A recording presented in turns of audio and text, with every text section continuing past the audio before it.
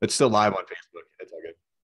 It's only live in the private group though. So It's all good. It's all good.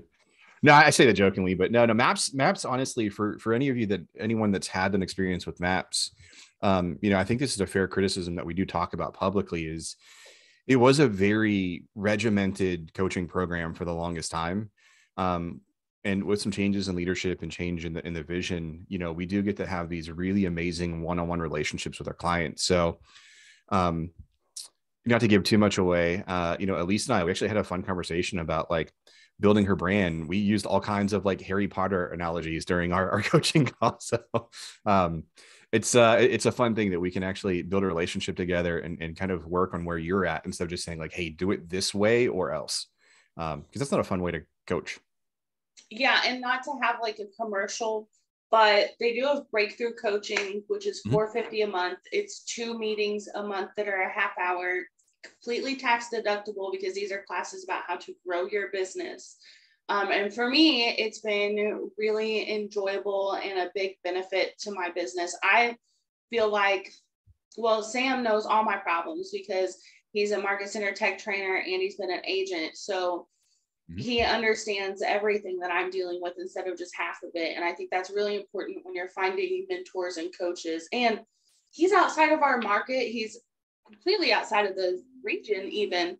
So I think it brings a point of view that's not just our area to our businesses as well, which I think is really important. The more people that you work with, the more point of views that you have, the more creativity you can have in it. And I just think it's really good. So I don't want to have a commercial, but at the same time, I totally have to give Sam his plug.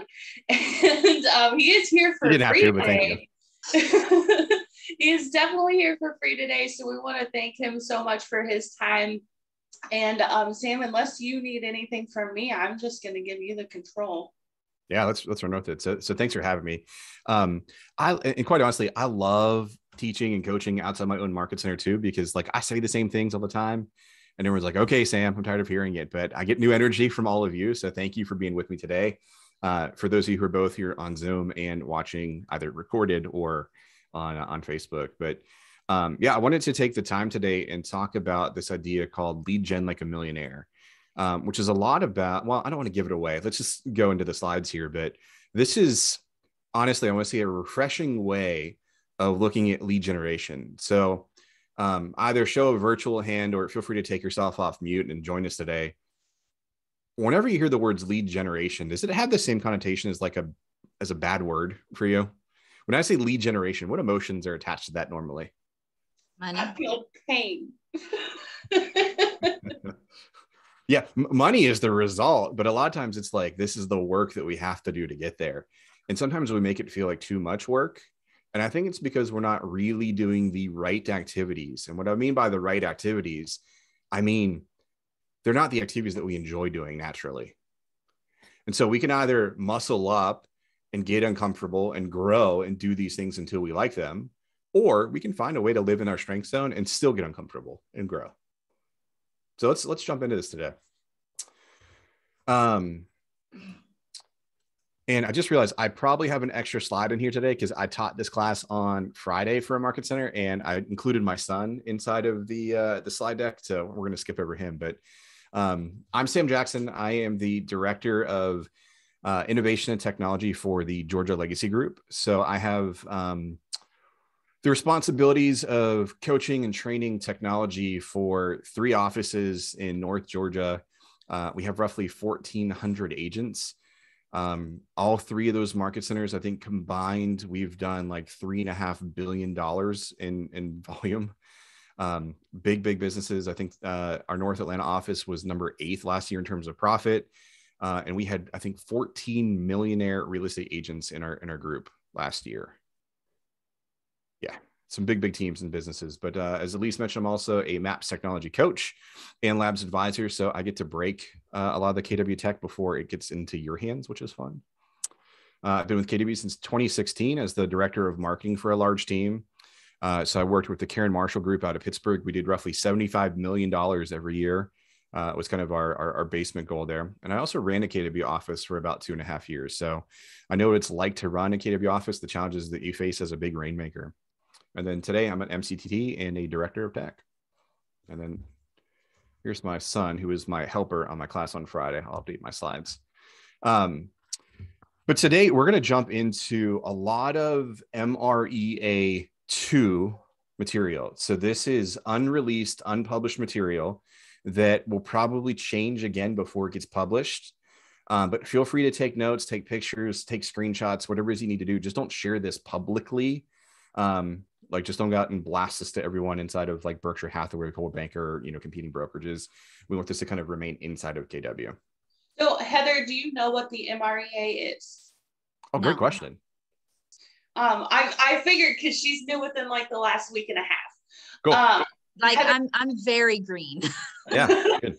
So after this, hopefully Jan has a copy that she can give you. If not, order it off of Amazon. But it is the Millionaire Real Estate Agent. Oh, yes, I know what that is. And I have the book. I'm reading it. Okay, yeah, perfect. I do know what it is. Yeah. Martin is doing a class on it in both offices right now, RTL. So jump in, even if it's, because I think his has already started there as well, but jump in because each section can be taken on its own and he'll explain anything that needs to be connected. It has a lot to do with models to run your business. And I noticed that I run a lead gen model. But then like every December and January, I run an economic model because we spend so much time talking about goal setting. So, for like 10 months of the year, I run a lead gen, and then for 2 months, I have an economic model. So it's really funny how it fluctuates. That was what we talked about 2 weeks ago, was those chapters. It was cracking me up. So Gary is updating that book, and that's why none of this can be released outside of our internal private Facebook groups. So I just wanted to take a second to explain it. I'm so sorry for interjecting, Sam. No, please do. Please do. No, I prefer to have an interactive class. So thanks for filling me in, Elysse. My advice, though, when you get that book or you're reading that book, get a bunch of multicolored pens and commit to one color, because you're going to read that book every year. And it's interesting to see what notes did I take last year when I read that book compared to this year.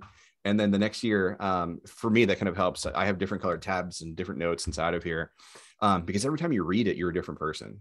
Your business is different. Your business take on a different beast. So yeah, in KW, we talk a lot about this book. There are four models that we see inside this book.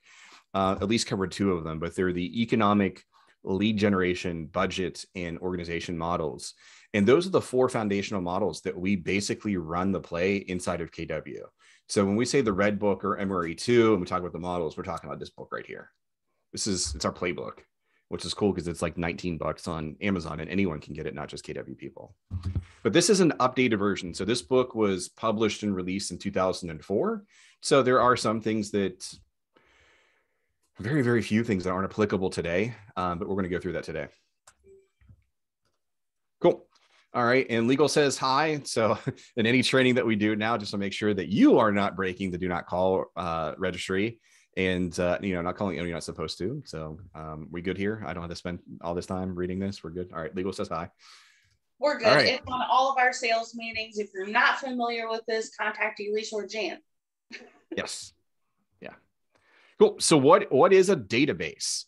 And this is the thing that we really want to dig into today, because it's the most important thing that whether you're a brand new agent or a grizzled seasoned veteran, the database is the most important thing that you own as a real estate agent. And the goal is that we want to fill your database with people that know you, like you, trust you. And this big old star here says willing to do business with you. Now, for new agents, as a team leader, I love sitting down and meeting with people that were saying, hey, I want to get my real estate license. I want to make 100K. And I would kind of joke with them of your success in your first year or even your first 3 years is going to be dependent on the people that know you, like you, and trust you, which is basically your family and friends. Now, don't be upset when your family and friends do not choose to work with you. It's just because we're missing that trust aspect. They know you. They obviously love you. But they love you so much that they probably don't want to tarnish that relationship as a friend or family member. And that's okay. We have time to build that trust. This is a very long game that we're going to play. But just know and don't feel heartbroken if somebody that you're really, really close to doesn't use you. We just got to think bigger and go find other people that will know us, like us, trust us, and will be willing to do business with us. But ultimately, the goal is that when we fill these 4 stars, these 4 people, we're building a predictable business. So we have a documented return on investment. We can figure out how much your database is worth depending on the people that you put in there that already know you, like you, and trust you, and are willing to do business with you. So updated MRE2 material. This is not suggesting that we go out and fill a database full of people that we don't know. This isn't going out and filling up a database full of a bunch of random strangers into our contact list and working from that. How great would it be if we just work with people we like, we know, and we trust? Then our closings aren't nearly as stressful because we know the people on the other side personally. All right, so why do we need a database? Number one, it's to avoid the today trap. And the today trap looks like this. I'm running the roller coaster of real estate because I have needy clients. My buyers are out of town, so I couldn't lead generate today. Right? How many times do we hear that of, oh, I have these clients that are only in for this random Wednesday from 9 to 11 when it's my lead generation time. So we gotta just, keep a database to keep us honest on these are the people that I truly need to call and not give up on, and manage my time block better. It also eliminates those fires. Who's ever put out a fire in real estate? Elysse, your hand is not high enough. It should have been off the screen. It was so high. Yeah, fires happen. And honestly, as real estate agents, we often create them. So the key thing here is that this keeps us honest of is this really a fire, or can this actually go outside my lead generation time? I asked our broker a couple of weeks ago, who she's very much like Deb. If you're in the Branson office, Connie and Deb are like one and the same. It's really freaky. But I asked her, I was like, how do you have this just chill level when everything seems to be falling apart? And she said, oh honey, that's age. And I said, well, I need to age about 50 years in 20 minutes. I was like, I need that level of chill, because they're just so okay, well, we have to take it one step at a time. So here's what we're going to do. And I'm just like, oh my gosh, the world's exploding. Well, and when you look at, I'm not the biggest follower of sports, but you see this in a lot of different aspects of the world, that some of the greatest leaders and the greatest athletes and the greatest performers of all time, they're always in control of their space. I hate the guy, but Tom Brady, you have to have a lot of respect. He's never had the most talented group around him, but he's always had control over the game. And you can apply that to whatever it is that you follow. There's always somebody's at the best of what they do. They typically have control. They don't let those fires take over. They don't let their injury or flat tire, whatever it is, break them. They have control of both their emotions and the situation. So I don't know, the better you get at mastering that, the easier this becomes. And again, as I mentioned, riding that roller coaster. So, a lot of agents, when they go, oh, it's feast or famine, I'm riding the roller coaster of all of a sudden my business dried up. It's because we focus on working just our clients and giving up on that lead generation. So as I get 4 or 5 clients and I feel super busy and I say, okay, I don't need to lead generate, I need to go focus on these people. You're creating that roller coaster. You're building that roller coaster. And because we know that once you close those 4 people, you weren't doing the right activities that gave you consistent business. And those right activities is lead generation, specifically prospecting and marketing. We're talking about that in a minute. Yeah, the other reason why we keep a database is this actually gives us a documented ROI, that if you can tell me the total amount of people that you have in your database, I can tell you how much money you're going to make that year. The MREA, the current version of this, the published version of this, says that for every 12 people, we should get 2 pieces of business. Now, I am not the savviest math person in the world, but I'm like 12 to 2, that's 6 to 1. Why do we write it that way? It doesn't make sense. And the reason for that is that for every 12 people, you're getting 2 units, but those units are very different. One is repeat business, and the other one is referral. So if you're doing a great job of mastering real estate, you should get a unit from that person and a referral from that person. So that's why we call that 12 to 2. MREA 2, the new version of this book, the new numbers for 2020 to 2023, we're looking at probably closer to just a straight up 10-1. So we're actually getting less from our database than what we did in 2004. So, which I kind of love, only from the sense of I can do math in tens. That's really easy. So I'm sure that you will cover things like this in the training, but I instantly had a question when you said that it had changed. Do we have any suspicions as to why? Consumers have changed. Yeah. Yeah, consumers have changed. How do I want to say this? Their appreciation, their relationships with realtors have also changed. I didn't have this prepared for today's slides, but feel free to do this on your own. It's eye-opening. Go to Google and search realtors are, so just realtors ARE, and then watch what Google suggests for the auto filler. It's not good.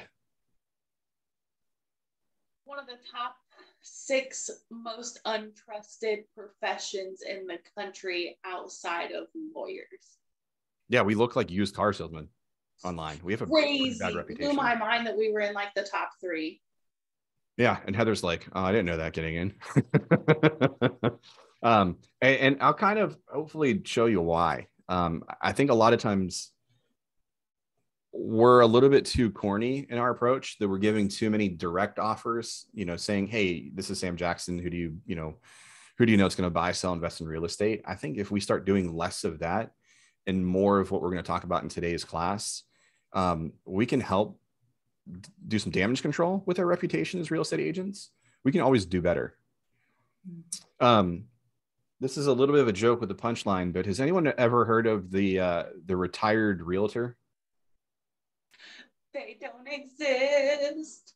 They don't exist. No, not in our market. I've got like a 96-year-old man, the grandfather of real estate here, still doing it. And they just gradually fall out of business. They don't get any more. It's not that they chose to retire by choice. So the reason for that is they probably didn't have a database, or at least not a strong enough one that tells us specifically what their database is worth. We are starting to see that. We're having that conversation inside of MAPS. We have several people who've done this, but there's this concept that didn't exist ever before in real estate called the golden handoff. That if I do the right activities, that if I have the right database, I have an asset that I can technically sell. Have any of you ever went to like a family doctor and then all of a sudden that practice was purchased by someone else? What did that new doctor purchase? What did they buy? They bought the entire business, the client list, the building, all of the supplies, the staff, all the responsibilities, all the expenses, the liability. They bought all of it. And it's so funny that you bring that up, because Martin and I have been purposefully having conversations with some of the people that I manage social media for, because obviously Martin knows that that's where I want to be, is to be in a position to buy the databases. And so it's like, okay, well, you've already got Elysse in these. So what if Elysse helps you build them to where it's sellable? And then maybe you give Elysse first shot. Yeah. Like I may not want to, and there's some databases that I may not want to buy from somebody just because of whatever reasons. But age of clients is one of the biggest reasons that I have, because if all the clients are passing away, I'm going to need the kids' contact information, not necessarily theirs. And with this being a second home market, we do work with a lot of older clients. So that's a legitimate thing to think about. But I am so glad that you're having this conversation, because I think that a lot of people don't think about retirement. And I don't know how accurate this is, but Martin was telling me that a database is worth about 2 to 3 times what it generated in not commissions in the last 12 months. So, and I'm sure that fluctuates per market. That may not be the going rate in Georgia, who knows? But when you start thinking of it like that, my mentor's database is worth over $1 million. And that is like, wow, so that's like a retirement plan. I mean, it could be a really big retirement plan. Well, going back to the example of the doctor's office, This is why doctors' offices are great things to purchase if you're in that position, because there's regulation, there's laws, there's rules around what somebody has to keep on file. They have really good data. Like I could open up my doctor's, my physician's file, and I could see that like what shots I had as a baby, right? I can see my dental records. I can see all my immunizations. I can see every broken bone, every X-ray scan that I've had in the last 35 years of my life. We have 35 years of data on me. A lot of real estate agents aren't even logging the last time they had a phone call with one of their clients. So the data's not that great. So it's hard to say, hey, that's worth $1 million if there's not data. Because oftentimes we're just so busy looking for our next deal that we're not thinking long-term of like, how much interaction do I truly have with this person?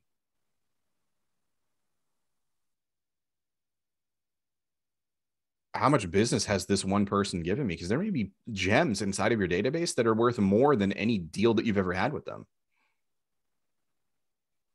I love talking to our big teams because they get this, like our MRI teams get this, and they say some of my best people have never closed a deal with me.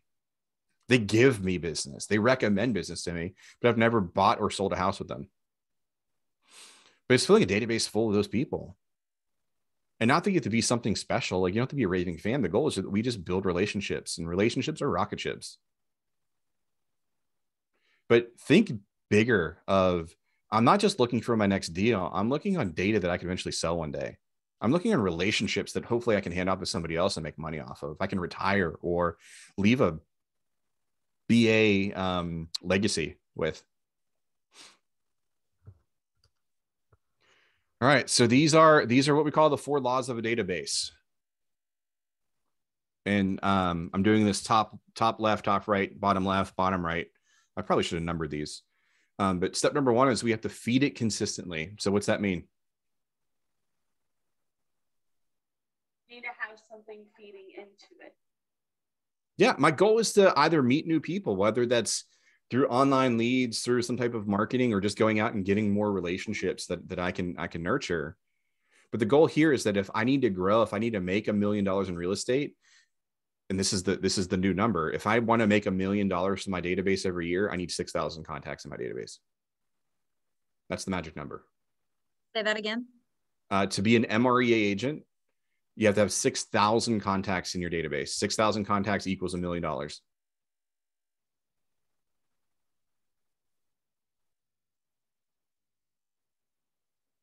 And is that $1 million in commissions? GCI. Okay, that's what I every year. Yeah, every year. Really? And what's the acronym of GCI again? Gross commission income. So that's like the big paycheck before anything gets taken out of it.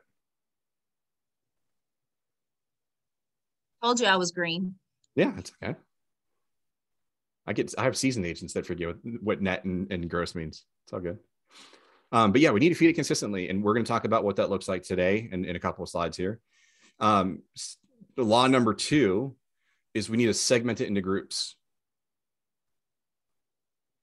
Now, I love talking about this because I think it's funny. There's probably, not that I have multiple personalities that I'm aware of anyways, but there's probably 8 different versions of Sam Jackson that lives out there in the eyes of people that I love, right? Like there's the Sam Jackson that's a son. There's the Sam Jackson that's a brother. There's the Sam Jackson there's a friend. There's the Sam Jackson that's a coach. There's the Sam Jackson that's a friend. There's all these different versions of me that are out there. And depending on the group that I'm communicating with, they see a different version of me. Show of hands, who talks to their mom the same way they talk to their best friend?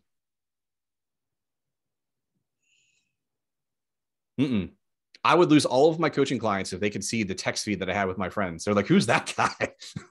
Right? Like, that's not Sam, right? Like we show up as different people depending on the group that we're in. I'm sorry? Yeah, I make yeah. You may gain a few. Yeah, I think there's definitely a few that would, yeah, they would, yeah. No, but we have different personalities depending on the ease that we have with that group. And so oftentimes the mistake we make as real estate agents is that we don't differentiate with those groups. And one thing I forgot is like, you may have a church group, you may be super polished with another organization or, volunteers, things like that. But oftentimes when we go to law number 3, which is engage it with a touch plan, we try to do this one size fits all communication.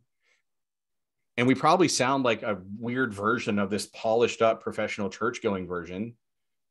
And then we send it to our friends and they go, who the hell is that person? Like, Sam's selling again because I sound like I'm selling again. But if my touch plan matched the group that I'm communicating to, if my tone matched the group, I'm going to get in stronger relationships with the people because I'm talking to them the way I talk to them.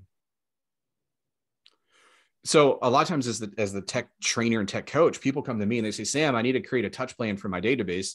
Where can I find a 36 touch? And I go, don't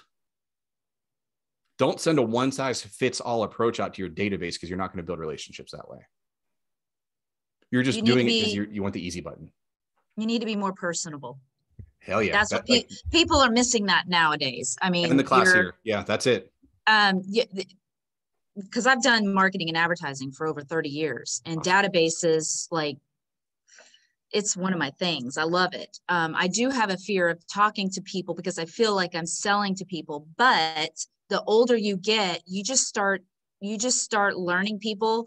You start recognizing what they like, and then it blooms that conversation organically because you're interested in them and put that sale out to a side. It's about them. It's about their dog. It's about their kids. It's about, did they go get surgery? Are they trying to beat cancer?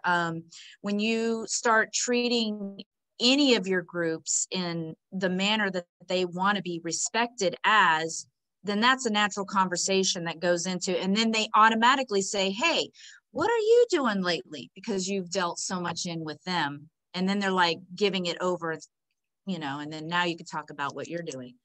So well, even if the what are you doing conversation doesn't come up, I'm still building a great relationship with that person. I don't need that immediately every single conversation. Mm. Oftentimes we look at the value of a person in their database, of the value in their world of like what they can give me. Stop that. Give it all away. Right. It comes back to you. It's about them. Yeah. Yep. There's a great book on it called The Go-Giver by Bob Berg. That's a quick, easy read. I did it on Audible.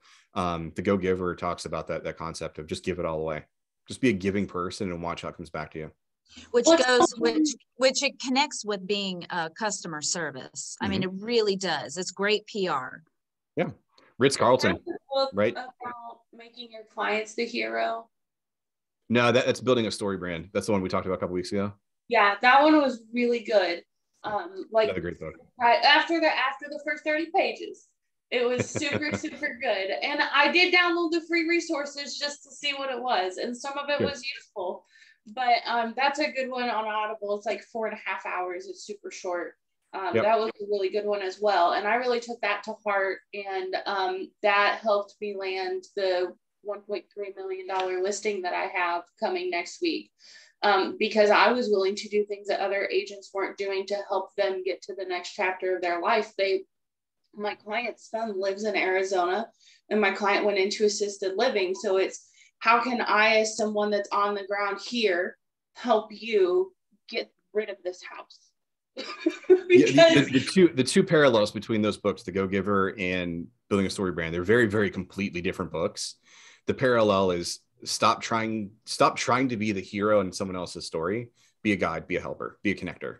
Yeah, the support staff, which is really funny because when I play Xbox, I love first person shooters, so I'm a lot of Call of Duty, but I'm the support cover fire that has the ammo box and stuff. Like, that's always the character that I thrive the most with. Like, it's so weird when you think about things like that, and then you're like, well, I'm this in real life. Like, I've always been really good at this in real life. And it's so weird to think about it because you don't think about that when you sign into the Xbox. You're just like, whatever, I'm playing Call of Duty. You don't dissect it. It's all about a team win, right? And your team is different depending on what space you're in. So going back to the engagement with the touch plan. So, it's super important that our tone matches the group. So that segmenting part, don't skip it, right? I think a lot of people forget that part. And inside Command, I use tags mostly to create my groups. I think that's the easiest way to do that.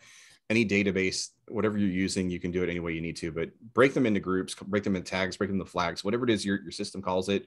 Don't skip that part.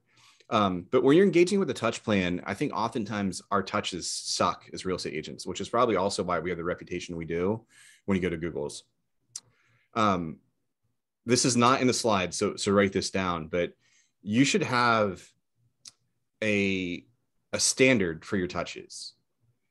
So before you hit the send button or before you mail out whatever you're doing or whatever it is that you're delivering the message, you need to stop and plan this ahead of time. But before you at least send it, at least ask yourself, does it check off one of these 3 boxes? And if it doesn't, scratch it and do it over again.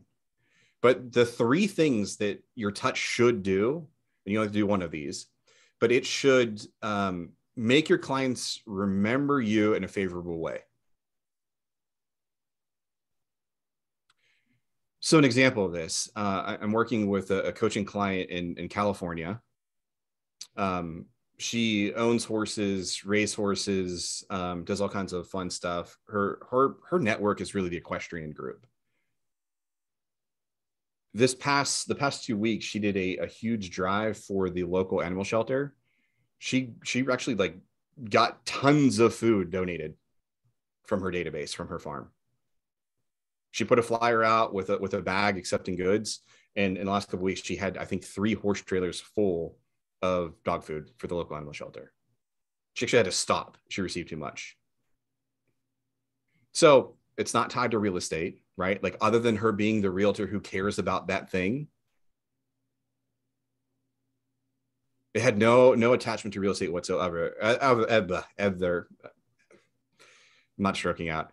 Did not have any attachment to real estate, but all it did was it showed that she's passionate about her purpose, and her purpose is dogs, and the people kind of dug into that. But it made people remember her. Whatever it is for you, I think a lot of times I'm reminded of this agent that I couldn't stand whenever I was a team leader in Pittsburgh. Part of it is that he wasn't my agent, so he annoyed me. But his name was Wild Bill, and I won't give his last name, but he had the dumbest billboard that I could ever think of. It was just like this really crappy billboard that it looks like it was created probably in Microsoft Word. There was no like true marketing done on it, but it's just his headshot, not even his headshot, but like a profile of him. He says, "I'm Wild Bill." And he had like finger guns in his picture, and it annoyed me. But like for his group, there are people that are drawn to that. Like he was authentically Wild Bill, but I don't know. So you can be a caricature. Like you can go that route of making yourself a really big, obnoxious brand if you want. Or you can go the route of just having a purpose that people buy into. Whatever it is, just make sure that when you send something out, you're consistent in that touch that makes people remember you in a favorable way. And there's 2 ends of that spectrum that I just gave you. Not saying that you have to live in extremes, and yet there's a way to do that. So number 1 is make people remember you in a favorable way. Number 2 is make your clients smarter.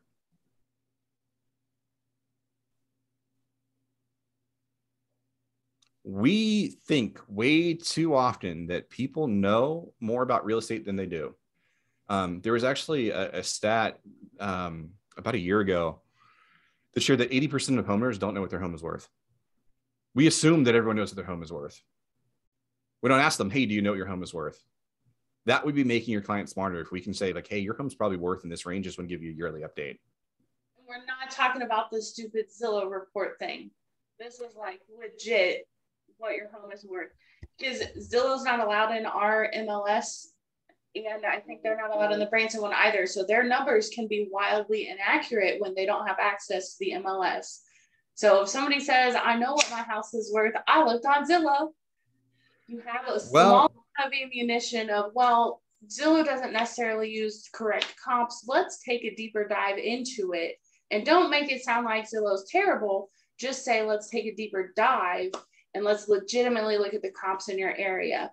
And usually that'll keep them off that Zillow conversation, and then they're more accepting of the deeper dive conversation. Well, even without the deeper dive, can I share kind of a dissenting opinion on this? The one that changed my perception of this too, because I thought the same thing of like, this estimate's garbage, right? Like I think it's wildly inaccurate. This was a couple months ago now. Time has passed. It's actually sold, but I don't, it amazes me. I live in a subdivision that has, I think we have 120 homes, which is relatively small for the subdivisions in the Atlanta market, but like it's still a pretty big subdivision. Um, I bought in March of 2020. I got super lucky. Like we were probably the first people that kind of closed when it was weird. Like my wife and I weren't at the closing table at the same time. It was like when COVID was really, really scary and we didn't know what we were going into. Um, we sold for 419. The house that we purchased was on the market for over 65 days, and we actually got seller's assist. The sellers paid for closing for us. Yeah, good timing. We had no idea it was going to happen in April of 2020, but we got lucky in March of 2020. But I've lived in this house for two years and a couple months. I've received one piece of mail from real estate agents since I've moved in. And let me back that up. I actually haven't received mail from a real estate agent. I received mail from a real estate brokerage that rhymes with schmofferpad. They sent a postcard out, and it was just like a fun little bifold one. It wasn't anything special. On the outside of it, it just had my address. In the top right-hand corner, it just said, your home may be worth between, get this, $400,000 and $500,000. Pretty big gap. Now, I'm in real estate. You're in real estate. We all know that that's a very crappy analysis, right? However, shortly after receiving that postcard in the mail, let me back up. Anyways, when you opened up the flyer after that range, when you opened the flyer, it said, here's all the reasons why you need to list with schmofferpad or sell your home to schmofferpad. And down below is all the reasons why you shouldn't work with a traditional real estate agent. Basically, it was just, hey, they're too expensive, which is the dumbest thing ever because that person definitely didn't get the value they needed from their house. But that was it. Simple flyer, like more or less bifold with a crappy message on the outside. And sure enough, 10 days later, there's a new listing in my neighborhood. Sadly, it had this terrible bright orange crappy schmofferpad T sign in the front directly across the street from the top Berkshire Hathaway agent in my neighborhood. And I love Peggy. Peggy's wonderful. I'm not talking crap because she's incredible. She's just the wrong brokerage at the moment. Sadly, this is the time that everyone's getting their awards. You're working on that though, right? Nah, she's great. I'm not touching her. She's good. But directly across the street is Peggy's home, and Peggy just got recognized as the top agent at Berkshire Hathaway from her office. So she literally has the step-in sign that says award-winning Berkshire Hathaway agent lives here, directly across the street from this really crappy schmofferpad listing. I was heartbroken to see that. But my takeaway was the general consensus of the neighborhood doesn't know what their home is worth. If they weren't looking at real estate, they're not paying attention to it. They don't know the value that they have. They don't know what the market looks like if they're not looking, unless we're telling them what that is.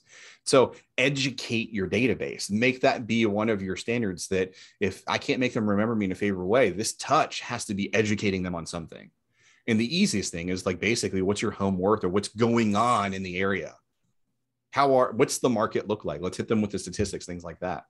The other stuff you can do is like really fun things like decorating stuff. Like, hey, here's the best way to decorate your house for the summer, or whatever. But you're making someone smarter with this touch plan. And then the third bucket here, if you can't do those first two, make them remember you in a favorable way. You can't make them smarter. The third, and probably the most complicated, is solve a problem. And again, we assume that our database, our clients, our people know more than what they do. And it's not saying they're dumb. They're just not paying attention to real estate. They're focusing on what they focus on, which is different from us because we focus on real estate. What's the biggest problem right now in real estate?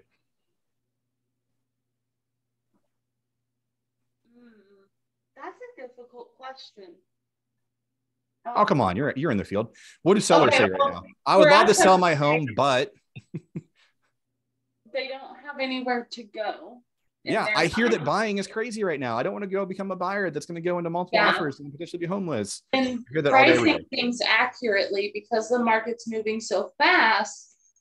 We've been seeing things like by the time appraisal actually happens, 25 days after we go under contract, things are worth more than they were when we listed.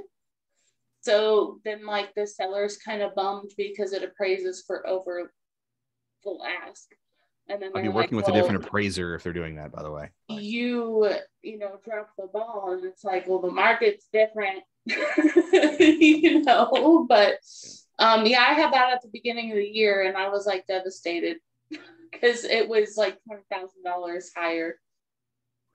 Yeah, you're well, we'll talk offline.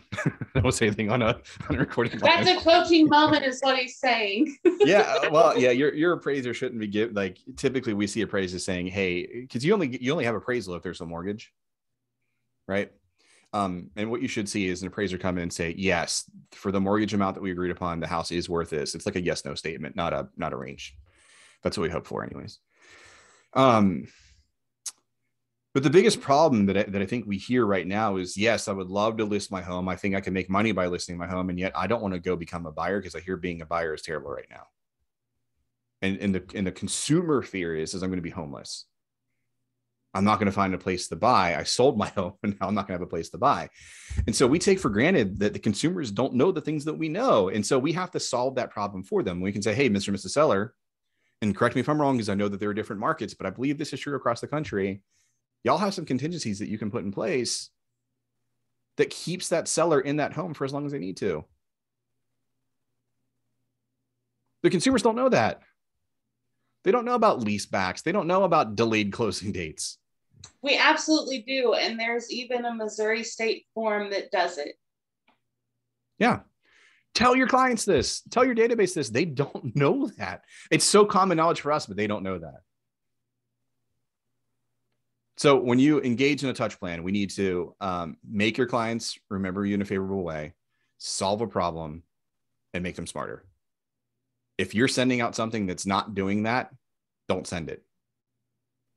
And I'm going to be very, very specific here. I'm going to call out somebody who's probably watching or listening to this that needs to hear this. It's not seed packets. It's not recipe cards. Stop sending that stuff.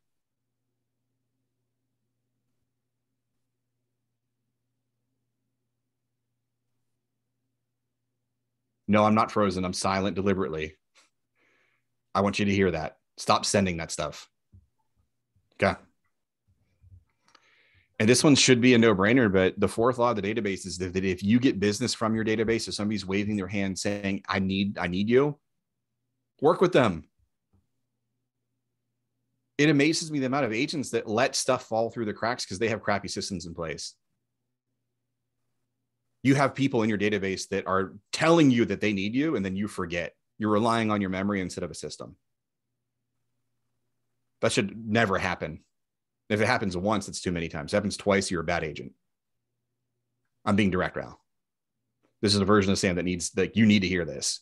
Don't lose business. All right, it's gonna be fun again. All right. So what are the challenges? I mean, kind of what we just talked about. Agents play the short game. I'm so busy working on my deals. I need the next deal. I need the next deal. We're not looking this long term. And we give up. We give up on lead generation. We give up on the activities. We do it once and say, oh, that didn't work. I remember when I went to the gym once. Yeah. I didn't get the body I wanted when I went to the gym once. I ate healthy for a day. I didn't see my cholesterol drop, right? We have to do these things over time until we start to see the fruit of tomorrow. The other thing is you cannot rely on charm and charm alone. You cannot build a business around your personality. Y'all have Chick-fil-A in your area? No? Heather's saying yeah. Branson does. Our closest one's 45 minutes away. I wish I would have known that, or else I wouldn't have moved here. All right, what's Chick-fil-A known for? My pleasure. My pleasure. And really, it's their system. Like when I go in there, I'm like, it's amazing. I hit the drive-through and it's like a well-oiled machine. Like, it's fantastic. Yeah. They figured out their system. I don't understand why McDonald's and Burger King hasn't picked up on it. Good question. Well, they probably invest in more marketing than Chick-fil-A. I don't know that I've ever seen it. Well, there's a couple Chick-fil-A commercials, but so yeah. Chick-fil-A and Culver's both require their franchise owners to be on site for a designated amount of hours a week. Thank you for using the magical. You just teed that up for me. It's like you read my mind, Elysse. Well, Because my next statement was, the next statement I was going to make is, when you go to Chick-fil-A or McDonald's, any of them really, is it the franchise owner who fries your chicken sandwich? Is it the franchise owner that spins your milkshake? Is it the franchise owner that hands you the bag of food? Is it the franchise owner that takes your order at the beginning? I don't think I've ever seen a franchise owner. I'm glad they're required on site. I've never seen one. Actually, the one that we have here, he's on site quite often. Good for him. My dad. He's also the number one Chick-fil-A in like the huge region here. So, well, he's a terrible example for my point today. But what I want to get across is that you have to have models and systems. Typically, it's a bunch of pimply faced 16-year-olds that run that show. Chick-fil-A has models and systems in place that gets repeat and referral business. They've created an experience that I want to go back to because it's so smooth. And it's usually a bunch of 16-year-olds who run a simple play. So when you look at your business, whether you intend to grow a team or not, don't rely on just you. Rely on building systems that other people can fit into. When I work for, have your SOPs. SOPs. What are SOPs? System operating procedures. Yeah. KW would call that huge. models and systems. Yeah. Always, any business should have them. And that's oftentimes when we talk about that golden handoff, the retiring agent, a lot of times it's because they rely on charm. They rely on their personality. They say, hey, I can't give this away. This has been my client for the last 30 years. Well, you did it wrong then. They should have bought into your systems, not your ownership. They don't need you to do every transaction. They need your standards that you created. That's really the difference between Chick-fil-A and McDonald's, is probably the standards that they accept. If I had to guess, I don't know the restaurant world all that well. And yet if I had to guess, it's the standards. Because at the end of the day, the difference between Popeyes and Chick-fil-A is just the brand.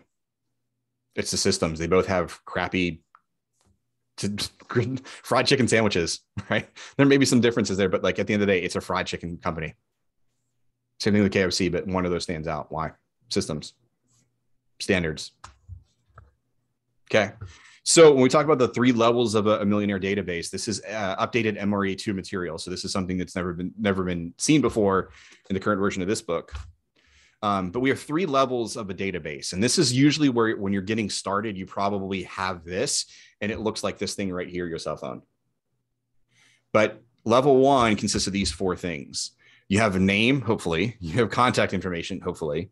And I pray to God that you have a physical address, because it's really hard to sell real estate when you don't know where your people live. I'm going to repeat that. It's really hard to sell real estate when you don't know where your people live. So if you look at your database and you have a bunch of names and emails and phone numbers, you don't have enough. You don't have a business yet. Again, going back to my doctor's office, they have 35 years of records on me. You don't even know where people flip and live, and you're in real estate. How are you going to sell their house? You don't know where they live. Number 3 is you have some dialogue. You have some type of note of the past business you've done with them. They're tagged as a past client, a buyer, or a seller, or you at least know where you know them from. I know that this person's tagged for my church group. I know this person's an ex-coworker, whatever. But you have what's called at-will communication. The goal here is that they hopefully have your number in their cell phone, that when you call, something comes up on caller ID. Level 2, and this is where we start to see millionaire real estate agents start to develop, is that we hit level 2, which means that we're starting to go and we're growing this, right? We're getting permission-based contacts now. We're not relying on just our immediate circle. We're going out and getting bigger. So what's one way that you obtain permission to contact people?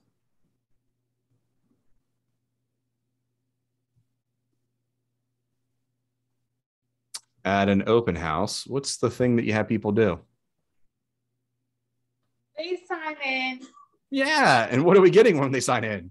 Their permission to call them. Information, whether or not they're working with an agent already. And then I usually ask for their address and use the lame excuse of I'm old school and I like to send birthday cards. Who doesn't want to receive something that's not a bill in the mail? Well, from a stranger that I don't know yet, I'm not sure that I'm giving that away. You're getting my fake address, Elysse. We'll talk about that. We'll talk on Monday. But you'd be surprised how many real ones I get after the conversation. True. Like after, because I usually ask for them to sign up after we've done the walkthrough. So then like we've kind of talked for probably about 45 minutes at that point. And so then I don't know, they seem to be very willing here in this market. Yeah. Hey, if you're getting it, it's great. I'm not gonna complain about that. But you're obtaining permission. And so like that shows up at open houses, that shows up when we run Facebook ads, it shows up in many different ways. But what we're doing is we're getting the opportunity and we're getting permission to actually reach out to this person because our relationship is now real estate related. It's not based on my friend group that's over here. This is not real estate related. It's a different type of relationship. Now, our goal is that we want to make them our friends. We want to make them feel special. We want to make them feel like they're the only person we're working with. But the goal here is in a level 2, we're collecting as much personal information as we possibly can. We're getting the addresses, but also we're getting insights and preferences. We want to know why they're moving. What's their motivation? For those of you that follow like the Pivot Shift group, we're talking about the LP Mama model. And give that a Google. I'm not going to cover that today, but basically it's like, I want to know like what location are they looking at? What's their motivation? Are they financed? Things like that. Those are the baselines. We're also looking at segments 1 through 6. So it's all that contact information, things that we mentioned right before this. But our goal here is that we're going to implement purposeful and consistent communication with the goal that we're building a relationship with them. Hopefully this is a relationship that's going to spike very quickly from a personal relationship into a transactional relationship. But ultimately we're building relationships. And then level 3 is all of those things, but we're just figuring out a way to automate it. Now, when I say automate, I'm not talking that we're going to have robots and AI and all these things come in and do this stuff for you. It's just pointing out insights and it's pointing out things that you could do more effectively. I can send an email out automatically. I don't have to go type that one-to-one. I can have the system remind me that it's someone's birthday. I don't have to go figure that out every day. But the goal here is that I have something telling me what I need to do with my database. But I love this quote, and this is actually, I think this is going to make it into the next red book. Well, I'm assuming it's red, but the new MREA. He who counts on his memory has a fool for a filing system. If you're relying on this, you're in trouble.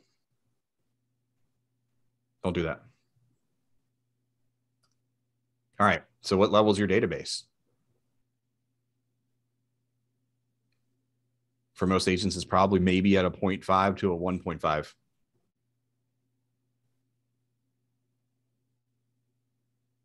The people on stage at FIMarine and Mega Camp, the people that we model after, they're to 3. All right. So this is an update to the new MREA book, because quite honestly, we got it wrong in this edition. This edition of the book, the one that currently exists, is that you need to be marketing based and prospecting enhanced. We're flipping that. We're saying in the new updated model, and this is the conversations that we're having at MAPS and hopefully your leadership as well, is that you need to be prospecting based, marketing enhanced.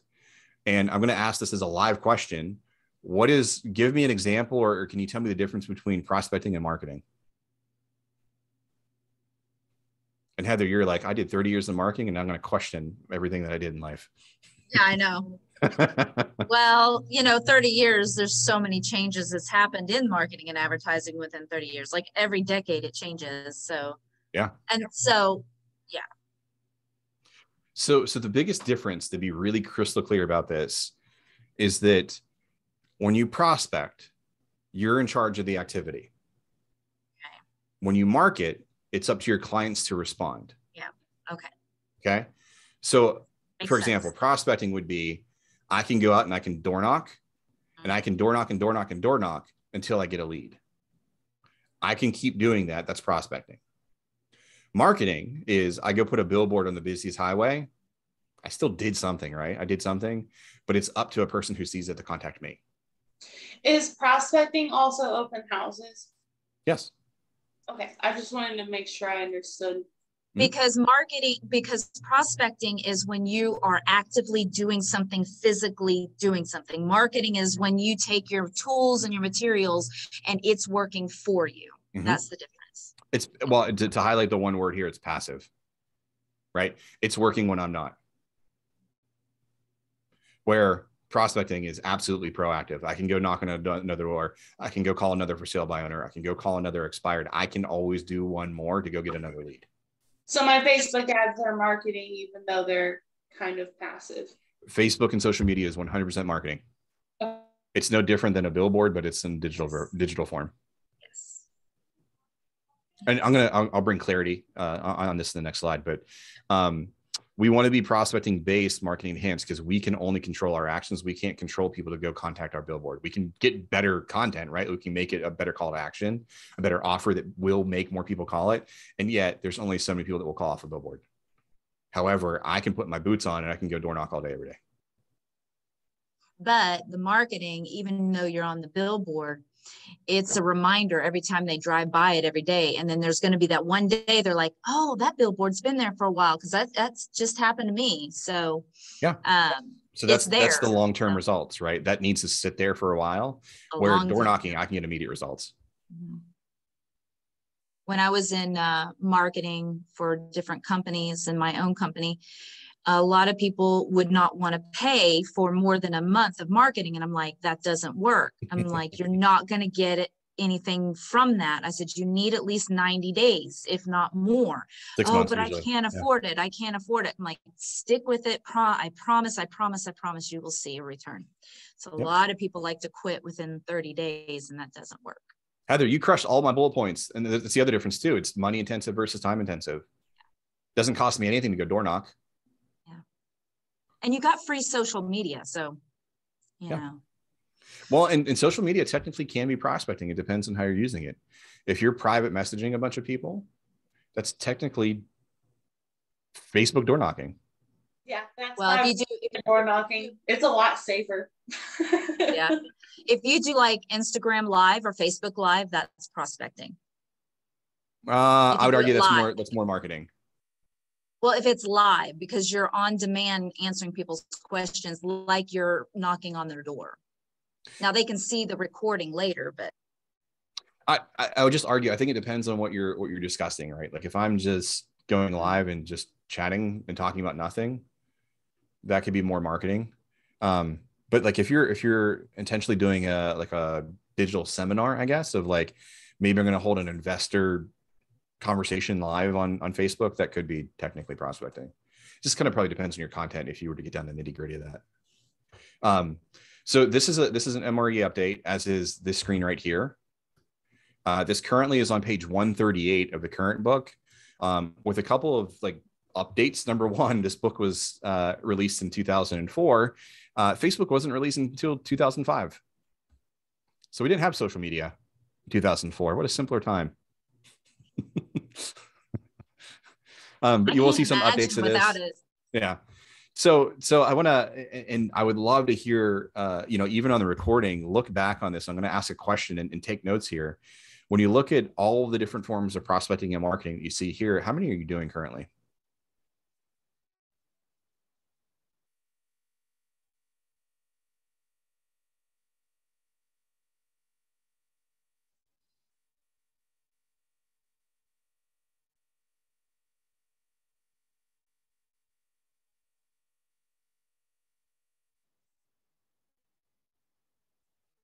Well, I've only been in the game for a couple of days, so.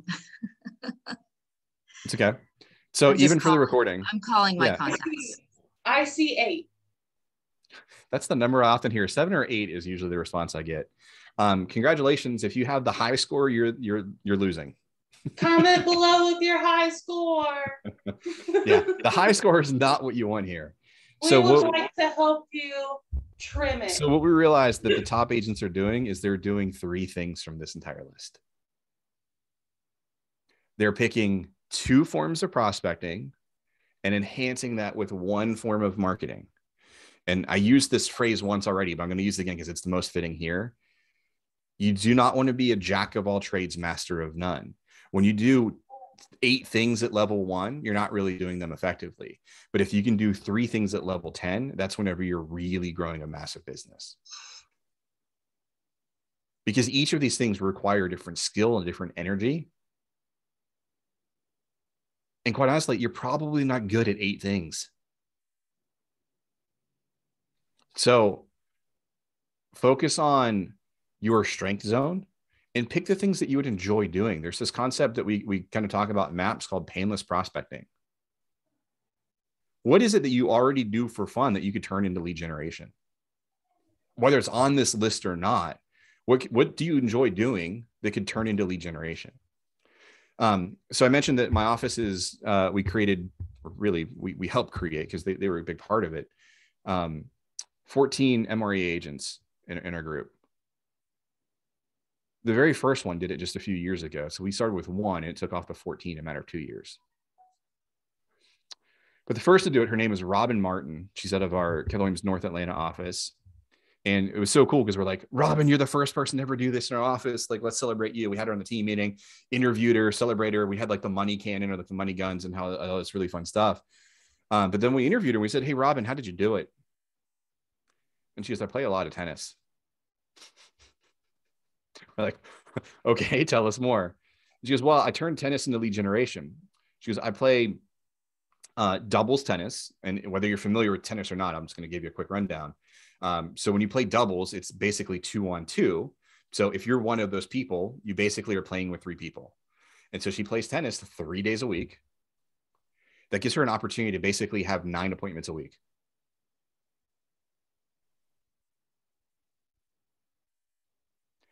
I don't know that you can do that forever because we have things called knees that tend to go out over time. And yet she turned what she loved doing into lead generation. Now, what made her go from entrepreneurial to purposeful is that she did not play with the same 9 people every week. She was intentional about playing with new people within her neighborhood. She lives in a massive subdivision here in Georgia. We have a lot of those. So she's able to play with 9 different people every week.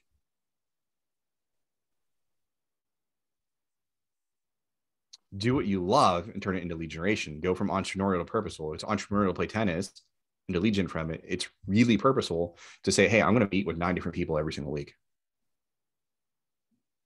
Another example of this, I have a coaching client in Mount Pleasant, South Carolina. He does 3 different things every week, but they're 3 things that he enjoys doing. He goes to church every Sunday, and he's not lead generating at church, but his goal at church is that he wants to invite one person to breakfast the next morning. So on Mondays, he meets with somebody that he goes to church with, just has breakfast and conversation with them. On, I think it's, Wednesdays and Thursdays, there's other days. On Wednesdays, he goes to the shooting range. Loves guns. Loves to shoot. So he invites somebody to go shooting with him. And then on Thursday, he takes somebody on his boat because it's a huge boating town and he owns a boat. And he goes, I love boating. And he goes, and the fun thing about boating is that a lot of people don't have boats, that they'd love to go on a boat. They don't invite themselves on a boat. So I have to invite them. So I just say, hey, do you want to go on a boat with me? We'll go fishing or we'll just cruise around the lake. So breakfast, shooting guns, and going on boats sounds like the American dream. But all he's doing is forming and building relationships with those people. And he goes on 3 appointments a week that, without a doubt, real estate comes up in every single one of those.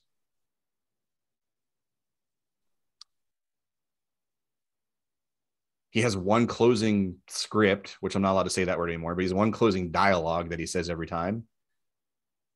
Who do you know that I should know?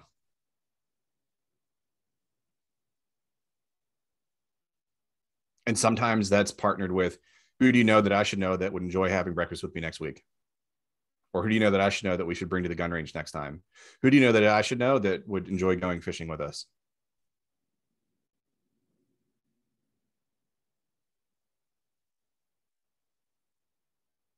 So I don't want lead generation to be a dirty word anymore.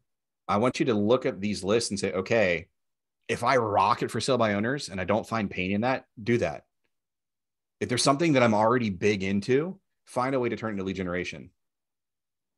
And like, all jokes aside, like Elysse, even with playing Xbox, if you're deliberate about it, you could turn that into a very, very international form of lead generation. I actually started recording when I'm playing, whether or not I'm playing by myself with my 10-year-old brother or with my fiance and his uncle. And I'm going to start uploading them to my personal channel. But my business channel is literally the same exact name, just with realtor after it. So people searching for me are going to see both. And I feel like inevitably I'm going to be like, every once in a while, I'll have like a disclaimer that says, Like if you're looking for my professional channel, that's Elysse Jinkens Realtor. You've found the one that I have for fun. But also what we're doing is we're actually building an overland Jeep. We're building a rock crawling Jeep, and like that's the YouTube channel that we really want to build. And that's similar to that horse community that I know you and I have talked about because of my deep, very passionate love of horses. And it's very cliquey. But I have a lender he has like 5 people ready to subscribe to my Jeep channel that doesn't even exist yet, just by talking to him about it, because he is already in that community. And he has a trail hawk, and his friends build trail hawks. And it turns out we all follow the same 4 YouTube channels.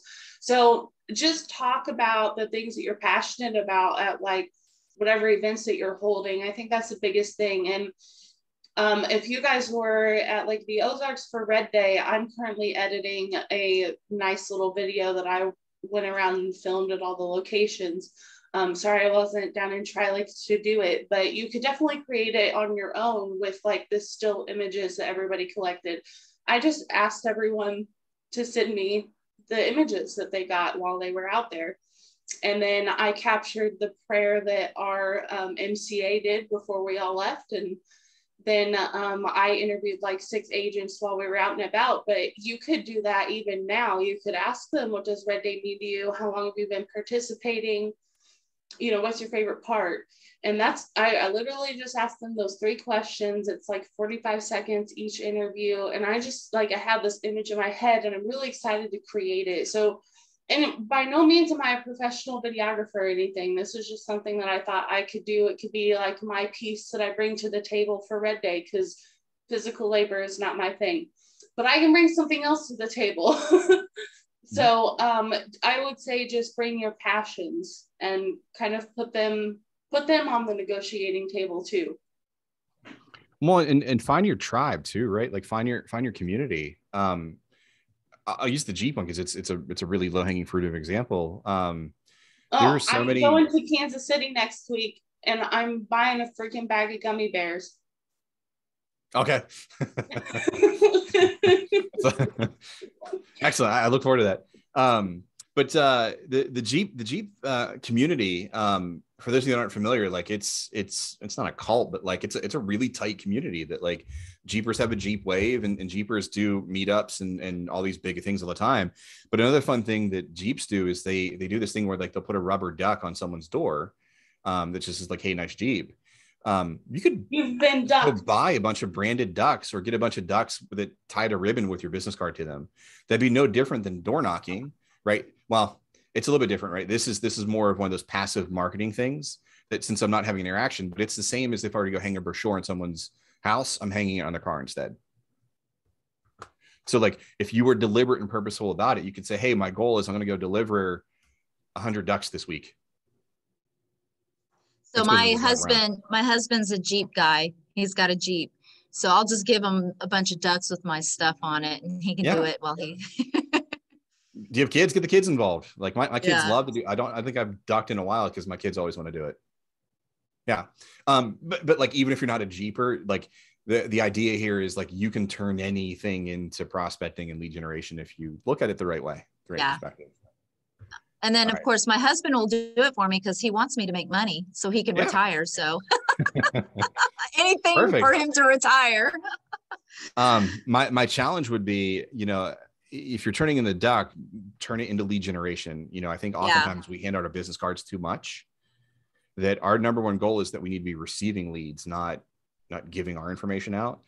So I would picture on the back of your card, your business card, either have a QR code that goes to a contact form with some type of offer of why they need to go to it, or just have it like a rebate of like, hey, fill out your information and send it to me, or text me your info and get a free CMA, or, you know, whatever your offer is, but have a call to action on those cards. Because otherwise it's a billboard, right? Like we're waiting for people to contact us. But if we can have a contact form or a call to action that scans to a QR code, whatever it is that you want to creatively do, the goal is that we want to get leads from it. Your business card still works on the front page. Let's just make lead generation in the back. or What vice if versa. you just did a QR code? I know I have a lot. You could, I would test it. Yeah, I would test it. I would see how many of those you give out. Like I would scale that and see, okay, if I'm going to send out 50 out there, I want to see how many people actually look at my Bitly, right? Like I'm going to see of the 50. It's just something to test if you're going that far out. But what I'm going to show you, on these next two screens. This is the big page of prospecting and marketing. This is just, the next page is just prospecting. Next page is just marketing. Take a screenshot of this. And what I want you to do, like your assignment, is take a look at the two things that you're going to do for prospecting and commit to those two things for the next year. And then we look at marketing. What's the one thing you're going to do for marketing? This is the trap that I think a lot of agents fall into, is they look at this page and their mouth waters and they go, I want to do it all. Don't. Pick one thing. Pick two things on prospecting, one on marketing. That's your prospecting page. Give it a 5 Did you count. say two things in prospecting? Two things in prospecting, one thing for marketing. Or I thought we were flipping it. We are from the original book. The book said be marketing based, prospecting enhanced. The updates be prospecting based, marketing enhanced. So you should be doing two prospecting things, one marketing. Got it. Okay. Yeah. All right. And then here's the marketing screen. Pick one of these.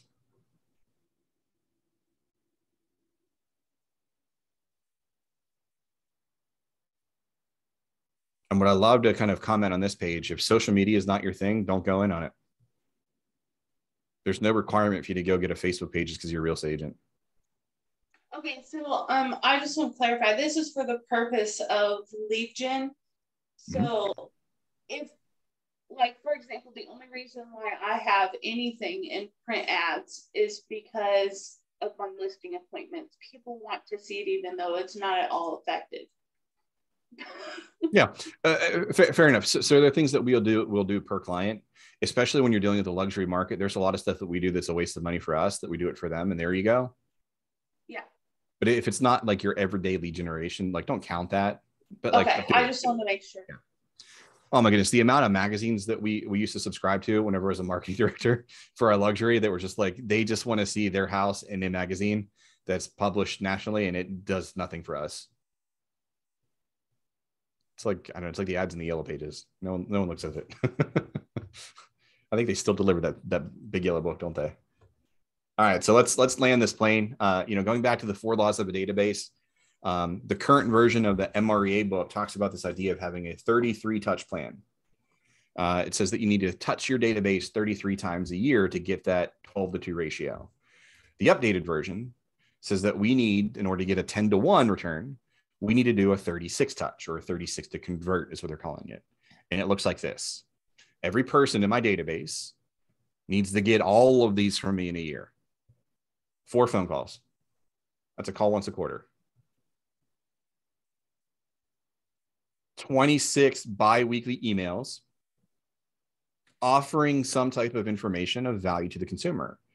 Inside of Command, we have a smart plan for that. It's called the bi-weekly neighborhood nurture, and it absolutely checks off one of those three boxes that says, this is making my client smarter. I'm telling them exactly what's going on inside of their neighborhood, or wherever the boundary would be for that touch plan, that smart plan. I'm going to skip the events one. I'm going to move to the bottom bullet. For promotional direct mail, such as magnets, calendars, market reports. I don't love the word the calendar in there, but I know that's the thing that we send. I put that in the same bucket as the recipe cards and the seed packets. But the idea here is that we're sending 4 touches that are tangible. This is something that somebody can physically feel 4 times a year. They can physically hold it 4 times a year. So that could be a postcard, that could be a pop by, that could be whatever. It could be a pie at Thanksgiving. Whatever it is, but they're getting something they can physically, tangibly hold 4 times a year from you. Now, I want to kind of focus on the 2 events, because I think what we're seeing is that the really smart top agents in our offices are doing way more than 2 events. At a minimum, they're doing 2, but most of them are doing 4. They're doing an event in a quarter. Some of them are doing 8 a year.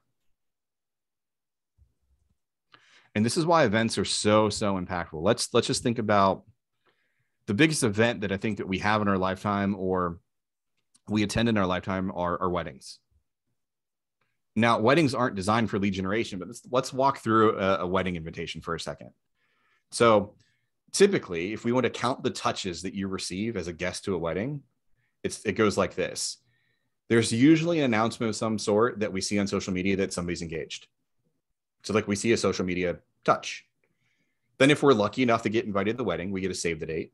That's 2. Then we get the actual invitation itself. That's 3. Then we get the, since you're coming, you're going to get the chicken, the beef, or the fish card that says, what are you going to have for dinner? You have the event itself. And then if you were nice enough to take a gift, which you probably should have, you get a thank you note from the bride and groom. And then typically we do see some more social media, either from guests at that event. And then we also get the official photos, probably about a month later, maybe sooner, from the actual professional photographer. So in a wedding event, which is not a form of lead generation, like we're not intentionally getting married to lead generate, we're touching a database, a wedding list 8 times. The wedding was number 5 in all of those. So the reason why events are so successful is that, let's just say that you do an event and people don't show up, they still receive 7 out of 8 touches from you. Nothing else that we saw on that screen before on the different forms of prospecting and marketing will touch your database 8 times every time you do it. So the last realtor event that I went to was an invitation to a Kentucky Derby party. Oh, what the heck? Why do I think of things like this? This is ridiculous. That's in your wheelhouse, Elysse. This is like a holiday for my whole family. Like my mom takes off work for the Kentucky Derby. Like it's ridiculous. My whole family's from Kentucky. Well, what's really funny is it was really simple. So my realtor is also my boss, so that's why I use them.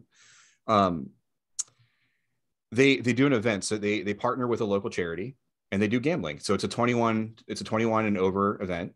And basically you pay a $10 donation. It goes to this charity called Chris 180, who, I'll get to that. Yeah. But it goes to Chris 180. So what they do is they combat adolescent and young adult homelessness. So not exactly tied to real estate, but it's something that's near and dear to the heart. But basically, for everyone who goes, you're open to unlimited bets. But for every $10 I donate, I get 1 ticket. I put my ticket inside the jar of the winning horse. And whatever horse wins, they pull a ticket and they have a giveaway. My wife happened to win, so I was super thrilled about it this year. But they just gave away their condo in Hilton Head for I think 2 or 3 days. But they also had a best dressed for the best dressed guy and the best dressed gal. And that person got a bottle of bourbon. Now, my OP loves bourbon. It's what he's known for. Like we talked about Wild Bill, like my OP, he's the bourbon guy. He has a whole area in his basement that's dedicated to his bourbon drinking. It's wonderful. So it's in tune with who they are. They love giving back to this community, this cause. They also love bourbon. And this 2 events tied together beautifully. They had it catered, couldn't cost a lot of money. But that's a fun thing that they invited their database to. And oh yeah, by the way, I got 10 touches from that. Even though I work with them, they still had me in their database and they got me 10 times. I had calls, I had texts. When I saw them in person, we talked about it. Not to mention, they actually sent me a postcard. It's right here. Kristen and I have decided that next year we're gonna co-market an event like this because this is right up our alley here. Yeah. And it's fun. It's fun to enjoy. And the great thing is there was not one conversation or sales pitch of, hey, since we got you, do you want to buy some invest in real estate? It wasn't about that. It was, hey, thank you all so much for coming. It's so great to see you. So glad we can do this again this year. Thank you so much for whatever donation you gave to a charity that's near and dear to our heart. I built a stronger relationship. He's my boss, but like I would have built an even stronger relationship with that person. And if it's not the Kentucky Derby, like the other events they do is they do professional headshots every fall. They also have portraits in the park every spring. You can bring your whole family, not just your own professional headshot. Andy, the OP, he does bourbon tasting with his past clients because he has enough of it. He gets gifted it all the time. He just brings out his worst bourbons he doesn't like, and he gives it to people that don't know bourbon. It's a win-win for him. But they have 8 events planned every year. They actually run out another section of the Braves game in Atlanta. So they do all of these things. You can figure out how to do it and scale it down if you can afford those things. Find a way to partner with your mortgage rep. Get somebody else to help pay for these things. But like, you can make this work any way within your budget. The goal here is like, we just want to have relationships. It's not about puking real estate.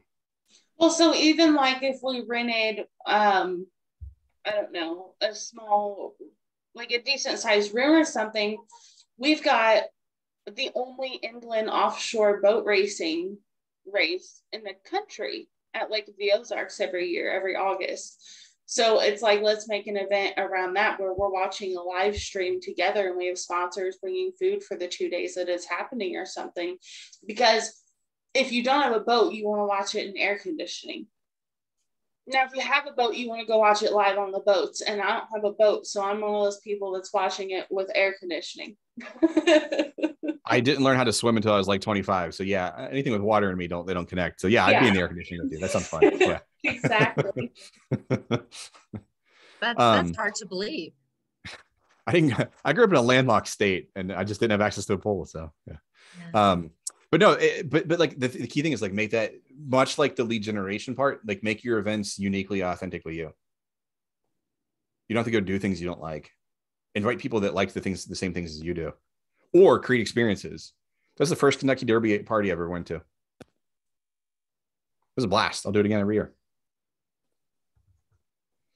But the goal is, if we do all of these things, if we put our database on 36 touches, which if you do the math, that's just 3 touches a month, and you can automate 2 of them, you can get a documented ROI of, for every 10 people, I get one unit. This is amazing. All right. I'm way over on time. Do we have 5 more minutes? I do. Everybody else did? We're recording, so if you don't, you can leave and come back to it later. Okay. Pull out your phone. This is the fun part where I get to say pull out your phone. Because if you don't have a database, we're going to get you one today. So open up your phone and go to your contacts. And if you're on an iPhone, this is super easy. I think it's easier on Google, but I don't have a Google phone, so I can't tell you. But go to your contacts. I know on Apple, if you scroll all the way down to the bottom, so like if you hit Z and then scroll, it should take you all the way down to the bottom, and it will give you your total contact count. Write that number down. We're going to take some notes here. Write that number down. Mine's all misconstrued because I put the entire BDAR real estate board in my phone. Don't worry. That's perfect. That's okay. Absolutely perfect. I didn't want to miss a call from an agent when I was first starting out, just because I didn't know who they were. I love it. I actually wanted to hear that objective handler. So you're perfect. Okay. It's like I planted you. Thank you. All right. So what's your number? Write it down. So you're still gonna need your phone for this unless you're a math whiz. But this time, open up your calculator. We're going to do some math. Take that big number. Hopefully it's a big number, but take that number of total contacts and divide it by 2.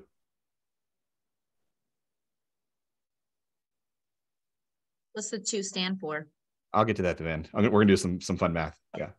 We're going to divide by 2. And then you should have another number. And we're going to divide that number by 8.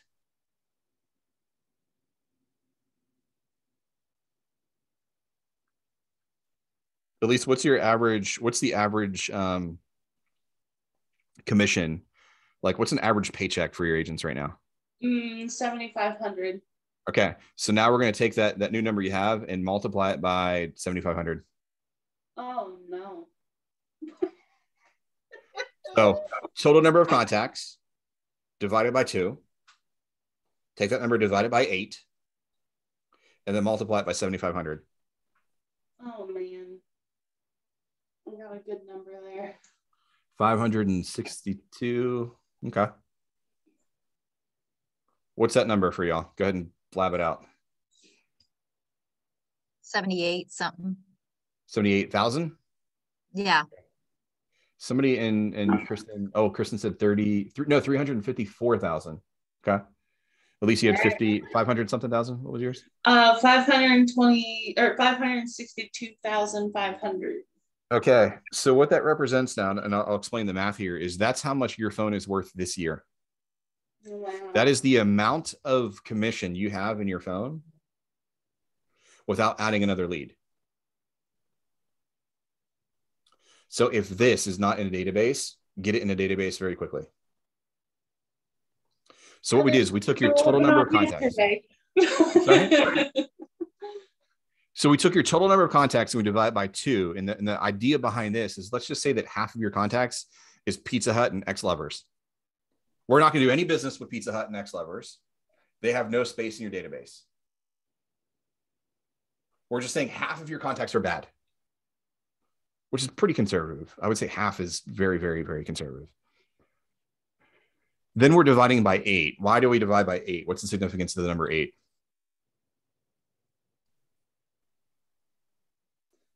Was it how many? Oh no, I'm guessing. Never mind. If I gave you a range, this may make more sense. You could use any number between 7 and 10. How many times you're contacting them directly a year? We're off target. Good. I like the idea. It's how often people are moving. So that 8 is based on NAR stats that in 2022, the people who moved had lived in their home for 8 years. On average, historically, it's somewhere between 7 and 10. It just happened to be 8 last year. So we're saying now that we divided this new number is the total number of units that you have that are people who are going to move in your database, in your phone this year. And then we just multiply it by your average commission, because that tells you what your commission is. So that times 7,500 is 7,500 times the number of units you have in your phone this year. So your phone is worth somewhere between, what do we say, 500 and something thousand to over 354,000 from Kristen on the chat. Yeah. How many have goals smaller than what your phone is worth? Yeah. Yeah. A lot of people. Raise their virtual hand. That was great. Yeah. So we talked a lot today on different ways that you can build relationships with your leads, and you can go out and get more leads, and you can feed your database. You have a good starting point right here. Connect, if it's okay, I'm going to say this, connect with Elysse. We can get this off of here and into a system. Super easy. They made it way better. Yeah, super, super easy. So spend 15 minutes with Elysse, and we can start getting you on a path where you're making 6 figures. Let's cool. do it. All right, let's land this plane. What we learned today, all of these cool things. I just want to hear your ahas. What'd you take away today? What's the most important thing you're going to run with today? My phone's going to make me 6 figures. Yeah. To scale down my prospecting, because I noticed that I do a lot of prospecting, but I need to scale it down, and I have an idea of what I want my 2 things to be. Yeah, we're going hunting with a rifle instead of a shotgun. We're going to get very, very specific on what we're targeting. We don't need a widespread. Yep. I love it. Cool. Anyone else want to share? Kristen said the prospecting as well. Right on. Well, I appreciate your time today. Thanks for letting me run over. Hopefully you found the value in staying around for an extra 30 minutes, but I appreciate all of you. Thank you so much. If you have any questions, feel free to reach out to Elysse, and Elysse, if you can, share my contact information. Be more than happy to field any thoughts or concerns, questions from today, if anyone has them. Thank you. I am just so thankful that you took the time to spend this with us. This was amazing. Thank you so much. Oh my gosh, I'm gonna have to watch this over, because I feel like there was so much. I listed a condo yesterday and my phone has been blowing up, so I feel like I missed a lot telling people I have to get back to you after this class I'm in. But I feel like this is one we're gonna have to watch like every year, just to kind of hone ourselves back in. So I love this. Thank you so much. Thank you everybody for showing up. I was so terrified that we weren't going to have anybody. So thank you for showing up. Thank you for being engaged. That's one of the biggest things that I, as a trainer, struggle with, is how to engage you guys. So I'm really glad that you guys participated. Makes it so much more fun, versus Sam just talking to himself. That's one of those personalities I have. Yeah, I talk to myself too. Yeah. Well, we all do. But anyways, thank you guys. If you have questions, like Sam said, reach out. I'll make sure that if I can't answer them, they get forwarded to him, and we'll keep everybody in touch. Thank you, and have a great rest of your week, and we'll see you on the next one. See ya. Thank you.